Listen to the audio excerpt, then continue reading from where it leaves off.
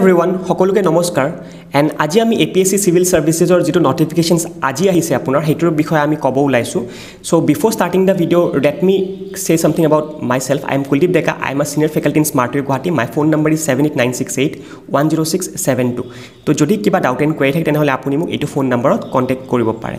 and এইটো এনেকুৱাটা চাকৰি হয় বা এইটো এনেকুৱাটা মানৱ সেৱা হয় যেটোৰ বাবে হয়তো আমাৰ অসমৰ সকলোবোৰ নিবনুৱা অপেক্ষাৰে বাট ৰৈ থাকে তো আহক ভিডিওটো স্টাৰ্ট কৰো কেনেকৈ আপুনি ফিল আপ কৰিবৰ কাৰণে আপুনি কি বস্তু জানিব লাগে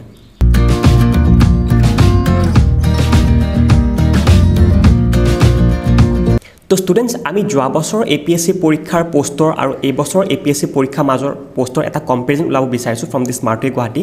যোৱা বছৰ যেটো আপোনাৰ পোষ্ট উলাইছে হেটো আপোনাৰ 165 টা পোষ্টৰ কাৰণে আছিল বাট এইবাৰ যদি আপুনি চাই কি এইবাৰ 331 টা পোষ্ট আছে আপোনাৰ সো যোৱাবাৰৰ পোষ্টতকৈ এইবাৰৰ পোষ্ট আপোনাৰ দুগুণ বেছি হয়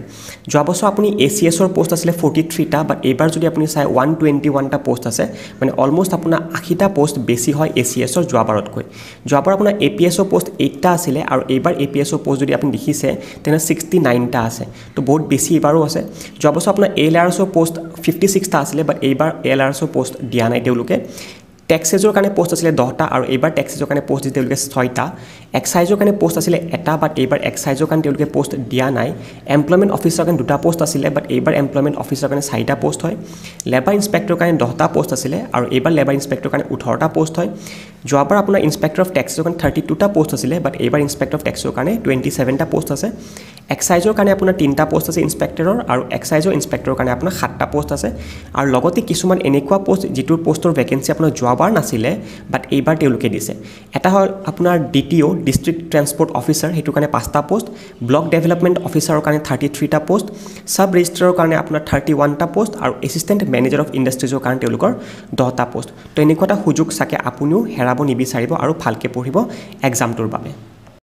Then next আমি জানো যে সকলো চাকৰি প্ৰথমটো ইচ্ছা আমাৰ এটা স্যালাৰি তো স্যালাৰি হিচাপে চাবলৈ গলে সকলোতকৈ ডাঙৰ গ্ৰেড পেড পোৱা চাকৰি হৈছে আপোনাৰ ACS অফিচাৰ্স বিলাকৰ তাৰ পিছত আপুনি Assam police service সুপাৰিনটেন্ডেন্ট of tax আৰু ডিস্ট্ৰিক্ট ট্ৰান্সপোৰ্ট অফিচাৰৰ বাবে আপুনি সমান ভাবে স্যালাৰি পায় দেন নেক্সট আপুনি চাবলৈ যে আপুনি Assistant Employment Officer, Labor Inspector, Inspector of Taxes, Inspector of Excise আৰু Sub Registrar তেওঁলোকৰ বাবে স্যালাৰি সমান আৰু আপোনাৰ Assistant Manager of Industries কাৰণে স্যালাৰি অলপমান বেলেগ হয় Block Development Officer কাৰণে স্যালাৰি অকমান আপোনাৰ বেলেগ হয় Next আপোনাৰ কি এজ লিমিট কিমান হ'ব লাগে চাকৰিটো এপ্লাই কৰাৰ কাৰণে তো আপুনি এজন জেনাৰেল ক্যান্ডিডেট যদি হয় 21 ইয়াৰ্ছৰ পৰা 38 ইয়াৰ্ছৰ ভিতৰত যদি আপোনাৰ বয়স হয় তেনেহলে আপুনি চাকৰিটো এপ্লাই কৰিব পাৰে লগতে মন ৰাখিব যিসকল SC ST প্লেইনছ বা ST হিলছৰ হয় তেওঁলোকৰ বাবে 5 ইয়াৰ্ছৰ ৰিলেক্সেশন আছে মানে আপুনি এপ্লাই কৰিব পাৰিব টিল দা এজ অফ 43 ইয়াৰ্ছ লগতে OBC আৰু MOBC বিলাকৰ কাৰণে তেওঁলোকে এপ্লাই কৰিব পাৰিব টিল দা এজ অফ 41 ইয়াৰ্ছ আৰু লগতে কিছুমান যদি ডিসেবিলিটি থকা লৰা ছোৱালী আছে তেনেহলে তেওঁলোকৰ বাবে আকৌ 10 বছৰৰ এক্সটেনশন আছে মানে আপুনি 48 ইয়াৰ্ছলৈকে এপ্লাই কৰি থাকিব পাৰে চাকৰিটোৰ বাবে যদি আপুনি SC হওক ST হওক বা OBC হওক বা আপুনি যিকোনো ক্যান্ডিডেট নহওক কিয় আচ্ছা তারপর আপনি জানিব লাগে কি আপনি এলিজিবিলিটি ক্রাইটেরিয়া কি হয় যদি আপনি এপ্লাই কৰিব বিচাৰিছে তেনেহলে আপোনাৰ হাতত এখন ডিগ্ৰী থাকিব লাগিব মানে আপুনি গ্ৰেজুৱেট হ'ব লাগিব এই চাকৰিটো এপ্লাই কৰাৰ বাবে ঠিক আছে লগতে এটা বস্তু মনত ৰাখিব যিসকল লৰা ছোৱালীয়ে গ্ৰেজুৱেচনৰ ৰিজাল্টৰ বাবে অপেক্ষা কৰি আছে তেনেহলে আপুনি ফিল আপ নকৰিব কাৰণ এতে লিখি দিয়া আছে কি candidate must পজেছ da প্ৰেসক্ৰাইব qualification on the date of submission of there application submission কৰাৰ দিনাখনত আপোনালোকৰ হাতত আপোনালোকৰ মাৰ্কশিটখন থাকিব লাগিব মানে তো আপুনি লাষ্ট ইয়াৰৰ ষ্টুডেন্ট হয় যদি তেনেহলে আপুনি এপ্লাই নকৰিব আপোনাৰ বাবে নহয় চাকৰিটো আকৌ লগতে মন ৰাখিব কি candidates awaiting the results of the qualifying examination for eligibility on the closing date of submission of application need not to apply মানে আমি অলৰেডি জানো কি 2018 ৰ ৰিজাল্ট এতিয়ালৈকে আপোনাৰ আহা নাই আৰু যিসকল ষ্টুডেন্টে মেইনছৰ ৰিজাল্টৰ বাবে ওয়েট কৰি আছে তেওঁলোকৰ কাৰণেও এটো চাকৰি নহয় তেওঁলোকে এপ্লাই কৰিব নালাগে এই পাৰ্টিকুলাৰ চাকৰিটোৰ কাৰণে Next guys আপোনাক যদি মই সিলেকশন প্ৰসেছৰ কথা কওঁ সিলেকশন প্ৰসেছ আপোনাৰ তিনটা ভাগত হয় এটা আপোনাৰ প্ৰিলিমছ হয় এটা আপোনাৰ মেইনছ হয় আৰু এটা আপোনাৰ ইন্টাৰভিউ ৰাউণ্ড হয় ঠিক আছে যেটো প্ৰিলিমছৰ ৰাউণ্ড হ'ব প্ৰিলিমছৰ ৰাউণ্ডৰ যিখিনি আপুনি মাৰ্কস ক্যাৰি কৰিব ইয়াতে আপোনাৰ 200 + 200 হয় দুটা সাবজেক্টস আপোনাৰ থাকিব ইয়াতে 200 + 200 যেটো আপোনাৰ UPSC সিলেবাস হয় সেই UPSC সিলেবাসৰ নিচিনা আপোনাৰ বৰ্তমান বনোৱা গৈছে তো এটা 400 মাৰ্কছৰ কাৰণে আপোনাৰ প্ৰিলিমছৰ এক্সামটো পাতিব এই 400 মাৰ্কছৰ পৰা আপুনি যিমানখিনি মাৰ্কস পায় সাপোজ মই যদি কওঁ কি মই 240 মাৰ্কস পাইছো আৰু 240 মাৰ্কস মোৰ জেনেৰেলৰ কাৰণে কাট অফ আছিল তো তেনেহলে মই সিলেক্টেড হম আপোনাৰ মেইনছৰ কাৰণে আৰু লগতে যেটো আপোনাৰ ফাইনেল সিলেকশন হ'ব ফাইনেল সিলেকশন অকল আপোনাৰ ৰিটেন এক্সাম মানে যেটো মেইনছৰ এক্সাম আৰু আপোনাৰ ইন্টাৰভিউ মাৰ্কস হে কাউন্ট হ'ব আপোনাৰ তো যেটো প্ৰিলিমছৰ স্কোৰ আছিল আপোনাৰ প্ৰিলিমছৰ score only to get seat in the ৰিটেনৰ marks আৰু ইন্টাৰভিউৰ মাৰ্কস বেসিক্যালি আপোনাৰ কাউন্ট হ'ব আপুনি ফাইনেলি চাকৰিটো পাব লাগে নে নালাগে ঠিক আছে তো মনত ৰাখিব আপোনাৰ প্ৰিলিমছৰ স্কোৰ অকল ৰিটেনৰ যোৱাৰ কাৰণেহে আপোনাক দৰকাৰী হ'ব Next আপুনি যদি চাই এক্সামিনেশন সেন্টাৰ আমাৰ অসমৰ যিমান কেইখন ডিস্ট্ৰিক্ট আছে গোটেইখন ডিস্ট্ৰিক্টতে আপোনাৰ এক্সামিনেশন সেন্টাৰ পাতিব জাস্ট অনলি ফৰ দা প্ৰিলিমছৰ টাইমত আপুনি আপোনাৰ ঘৰৰ ডিস্ট্ৰিক্টৰ পৰা আপুনি এক্সামটো দিব পাৰে বা যদি আপুনি প্ৰিলিমছৰ পৰা মেইনছ যদি পাস হৈ যায় মানে মেইনছত যদি আপুনি এক্সাম দিব বিচাৰে তেনেহলে আপোনাৰ সেন্টাৰ অকল গুৱাহাটীতে পৰিব আৰু লগতে ইন্টাৰভিউ সেন্টাৰ আপুনি জানেই যেহেতু ইন্টাৰভিউ আপোনাৰ APSC অফিস খানাপাৰাত পাতে আপোনাৰ ঠিক আছে তো এইখিনি বস্তু আপুনি জানিব লাগে Next আপোনাৰ আহিব ফিজৰ কথা তো ফিজ কথা কোৱাটো আগতে মই কিছুমান কথা কৈছো আপোনাক বেসিক যে জানিব লাগে